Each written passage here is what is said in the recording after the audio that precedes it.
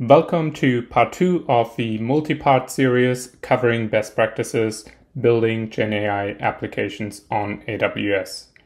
In this part 2 video, you will learn how to select the right LLM starting from your business problem by going through this Jupyter notebook step by step. My name is Felix Hutmacher. I'm an AWS solution architect covering analytics and AI/ML services. With thousands of LLMs out there and new ones coming out every day, it is difficult to figure out which one to pick. Evaluating LLMs is a complex task, and while we have benchmarks like Helm and Hugging Face's leaderboard, they only provide a general view of how a particular LLM would perform in some common NLP tasks. Most of the evaluation frameworks and approaches are still evolving, and none of them cover everything. Therefore, figuring out which benchmark is the most relevant for your use case and to be mindful of the social aspects as well is a task by itself. And ultimately, you still need to evaluate LLMs against the data of your specific use case. This notebook attempts to provide a systematic approach for large language model evaluation, starting from a given business problem. So, what is the business problem that this notebook covers? Let's assume we are a financial analyst who wants to use financial statements like balance sheets, income statements, operational reports, or annual reports to better understand the financial strength of a company to help assess risk and guide future investment decisions. And to do this efficiently, we need to extract information from these documents, which consist largely of unstructured text.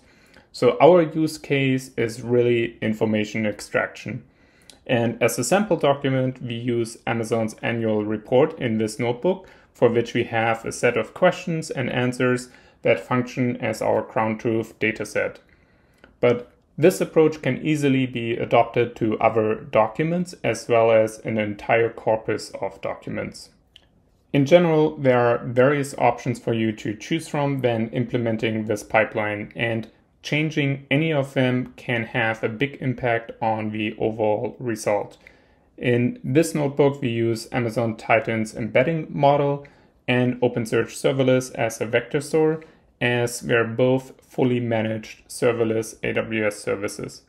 As orchestrator, we are using the LangChain library, which we leverage for text splitting and retrieving relevant chunks from our vector store.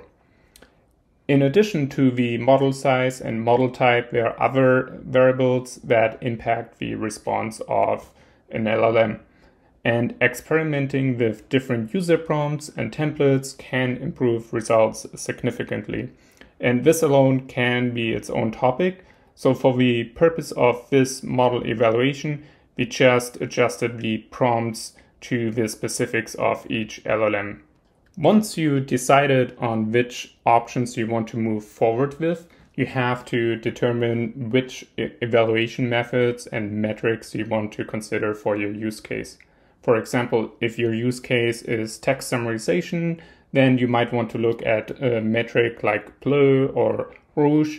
But given that the focus of this notebook is on information extraction, we will focus on human review, Jackard and Similarity, which compares the LLM responses to our ground truth data, and we will perform a qualitative assessment of the responses using Claude as a judge. And using another LLM to evaluate the responses is becoming a very popular approach, and while it's not without its own risks, it is a great way to augment and scale human evaluations. Step 1 is to understand the capabilities of the top performing open source and proprietary LLMs. There are quite a few things that you want to consider. For example, what does the licensing look like for the LLM, or whether or not it is fine-tunable and what data it was trained on. Also, the number of parameters, the maximum context window length, and the speed of the LLM are all important factors to review. And all of these dimensions will have an impact on the overall TCO of the solution and might exclude it from consideration for this use case altogether.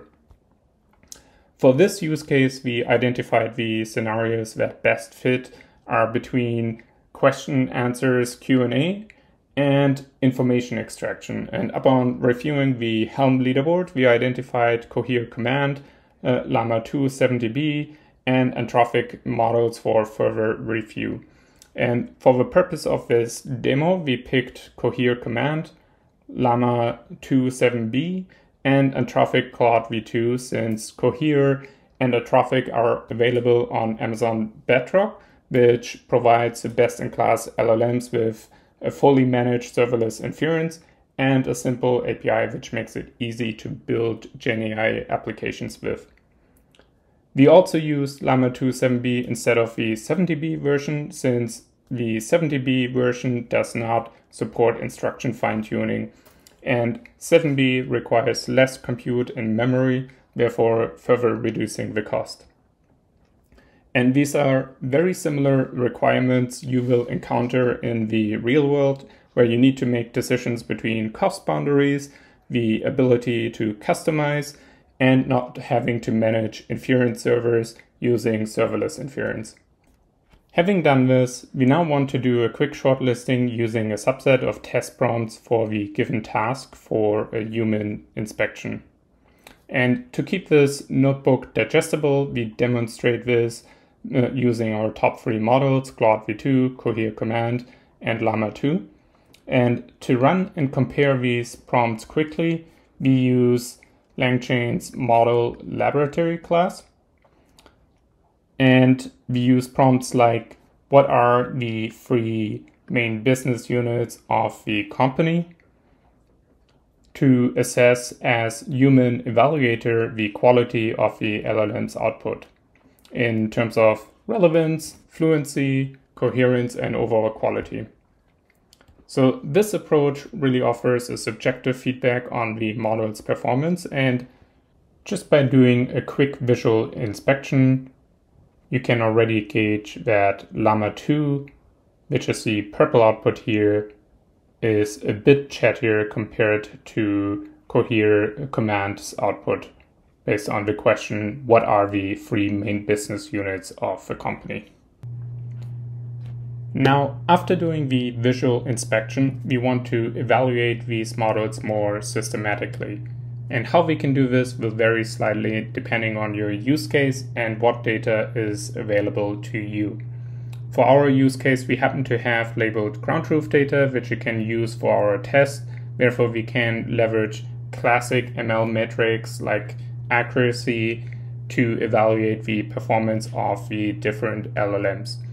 But we will also look at similarity metrics like Jackard and cosine similarity, and human in the loop is also a very common technique which we have touched on briefly during our visual inspection earlier. And finally, we will also use the LLM as a grader approach in our evaluation. After downloading our raw data, in our case the Amazon annual report, we use LangChain's token text splitter to split the document into 189 chunks, and then we create a corresponding index with a KNN vector in OpenSearch serverless for our RAG pipeline. And then we define our prompt templates, and you can see here that we have specific prompt templates for each of the LLMs. And then finally, we run all 3 of our LLMs through our prompt catalog. Now that we have done that, we can start the evaluation where we use our prompt catalog with around 200 questions and answer pairs. And we can look at how these 3 LLMs perform from different dimensions. The first one we are using here is Jackard Similarity, which is a common proximity measurement used to compute the similarity between 2 items, like for example 2 text documents. The index ranges from 0 to 1, and the closer it is to 1, the closer it is to the ground truth answer. And here you can see a sample output. So here the score was 0.8.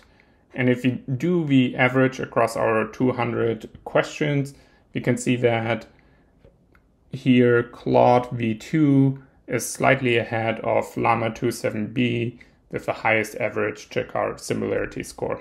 The next one is cosine similarity, which has a similar idea. The smaller the angle between the two vectors, the more similar they are to each other. And again, green aka 1 indicates that the LLM produced output is very similar to our ground truth answer. And red in this heat map indicates that the answer is not very similar to our ground truth data. And just by going through this visually, you can already see that Claude has slightly more green than Llama 2 and again is slightly ahead compared to the other two. And finally, the LLM Creater approach, where we use another LLM, in this case Claude, to assess the responses and determine whether or not the response is correct. And for this here, we use the QA eval chain class from LangChain, which makes it easy to do this at scale. And ultimately, we can look at each metric and dimension individually. But we can also use all three metrics to calculate overall accuracy. And we can see here that Claude overall performs slightly better than the other two. Everything we went through in this notebook so far focused on accuracy. But speed and cost are two other important dimensions for LLM evaluation as well. For this use case, speed is not of importance as it is not a real-time pipeline. But if it was, Amazon SageMaker Inference Recommender is a great tool for performance benchmarks to determine an inference endpoint that delivers the best performance at the lowest cost. Now, a word about cost. Amazon Bedrock provides LLMs as a service and offers a consumption-based pay-as-you-go pricing option as well as a provisioned throughput option, which is similar to a compute-based pricing model. This is different from Amazon SageMaker. While Amazon SageMaker also has a serverless option with pay-as-you-go pricing, serverless SageMaker endpoints don't support GPUs or large instances yet. And in this scenario here, we used Amazon Bedrock with the token-based, aka consumption-based pricing model for Cohere Command and Claude v2. And while Llama 2 will be available via Amazon Bedrock shortly, Llama 2 7B in this test was hosted on a real-time SageMaker inference endpoint, making this slightly more expensive at a small volume. But at a bigger volume, this can change quickly. For example, if you assume 1 million documents, then Llama 2 7B on SageMaker is significantly more cost-effective than Command or Claude on Bedrock. Therefore, which approach and model is more cost-effective largely depends on the volume of documents for this use case. And given that our use case has a high document volume, Llama 2 7B wins in the cost category. And given that it performed reasonably well in terms of accuracy, this is the LLM that we will choose to move forward with given our success criteria. This concludes our model evaluation. We looked predominantly at accuracy, but also discussed speed and cost, which is crucial when you are evaluating your business case. And we will link this notebook in the description below to give you a blueprint on how to get started. And of course, there's a lot more that can be done in terms of the evaluation, and I included some thoughts here as well. Thank you for watching part 2 in this multi-part series, and be on the lookout for part 3, which covers how to improve the LLM performance.